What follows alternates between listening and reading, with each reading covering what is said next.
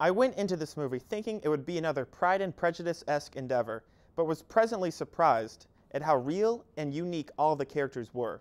Set during the burgeoning age of enlightenment, the three main figures, King Christian VII, his wife Caroline, and his physician Johann, are all desperately seeking freedom. This ranges from freedom for the masses in Johann's case, and freedom to just be themselves for Caroline and Christian. Christian is one of the most interesting characters I've seen in a period piece like this, but all of them make the movie worth the price of admission. As someone who usually dislikes movies about royalty complaining about their lives, A Royal Affair definitely left me wanting more. So what'd you think?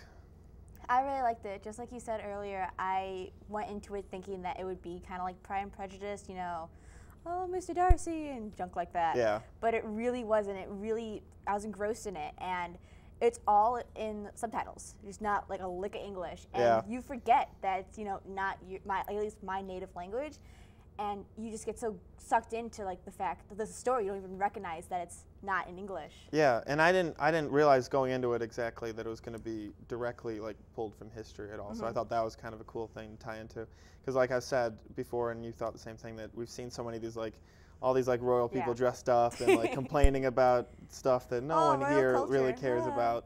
But I thought this like did a good job and actually presented some interesting and like new characters that we really haven't seen before. What's really cool about this film though is that it's Denmark's, you know, foreign language submission, and I think it's totally Oscar worthy.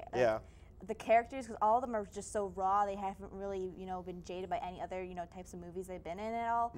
And especially Christian, like he's never been in anything else but this, and so he's definitely a performance I'd say to check out. Yeah, and like even though you know that because you know history, it's not going to end with like everyone being happy, because it's like, it's not like political upturn does not just happen. We're like, oh, everyone's good, like time to go home. We changed history. It's called the Dark Ages for a reason. Yeah, exactly. But still going into that, you still like you get swept up in these characters, and even ones that kind of like disappear and come back, and you don't really know like who exactly to focus on. It's still a very like enthralling story. I definitely think. So what's your favorite period piece movie? Answer in the comment section below, and we'll see you next time on The Price of Admission.